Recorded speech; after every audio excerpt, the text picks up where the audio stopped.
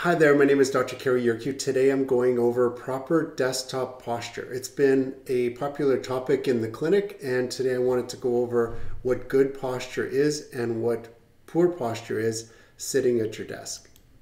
So my name is Dr. Cary Yurkiw. I'm a chiropractor here in Kelowna, British Columbia. And often I get the question about posture. What's good posture and what is poor posture? Well, good posture is when the head's at the height of the top of the monitor, like in this position right here. Too often I see the monitor low and the person's looking down, which will stress the back part of the neck because you have to look down and flex the neck, and it's going to cause some compression of the discs and the spine in the front if you do that over and over again on a daily basis. So the head has to be at the height of the top of the monitor. The arms should be resting comfortably on armrests, and that's another issue that I see is chairs without armrests that cause the person to have their shoulders and their arms hanging down, not supported, or on the edge of the desktop rather than on an armrest. So an armrest is very important. And then the wrist should be on the desk, just resting comfortably, and then the fingers go onto the keyboard. And the desk height and the armrest should be fairly level, like in this picture right here. Your back should be supported, so a backrest, the higher it goes up, the better. Some of them have a headrest behind them. Those are good. And just make sure it's at a close to a 90-degree angle like this.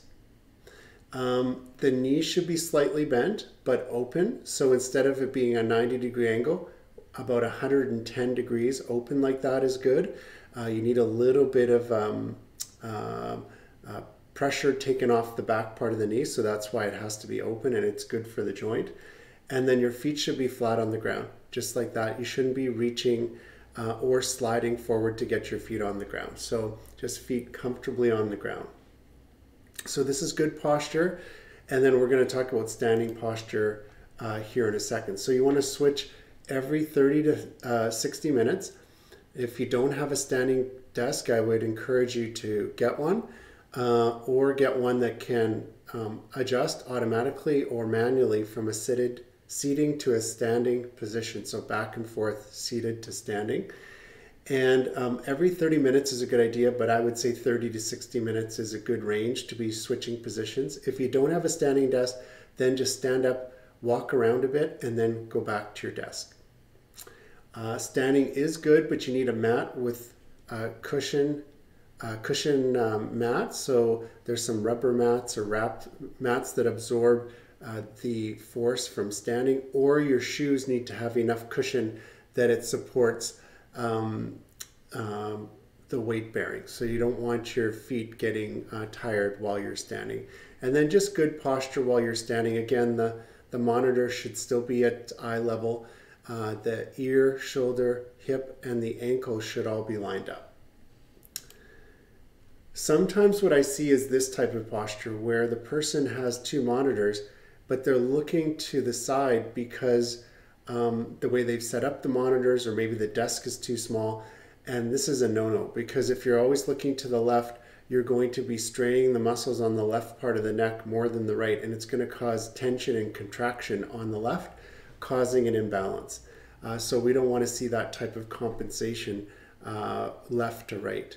What we do want to see is your desktop set up so you're centered on both monitors like this, and that your keyboard and then your mouse are centered on the two monitors. So everything's lined up so you're equally looking right and left between the two monitors. If you do have neck pain, muscle tightness, headaches, or referred pain down into your shoulder blade region, down your back, or down your arms, then consult with a health professional or go see your chiropractor, because it could be a sign that the muscles or the nerves are getting irritated, inflamed, and need to be treated. If you would like to read a book where I talk about neck pain, I did write a book on Amazon, and you can get it by going to Amazon, and then there's a paperback, there's the ebook, and there's an audiobook version of that, both on Amazon in the US and in Canada. I am accepting new clients. I'm located at the Landmark 4 in Kelowna. That's the middle building right there. We're open 7 days a week, and some nights we're open until 7 p.m. So it's very easy to book an appointment. You can click on the link below in the show notes, and that'll take you to the booking page, or you can always call me directly. We do bill directly to insurance, including ICBC. No doctor referrals needed. We have digital x-rays on site, shockwave, laser, and decompression.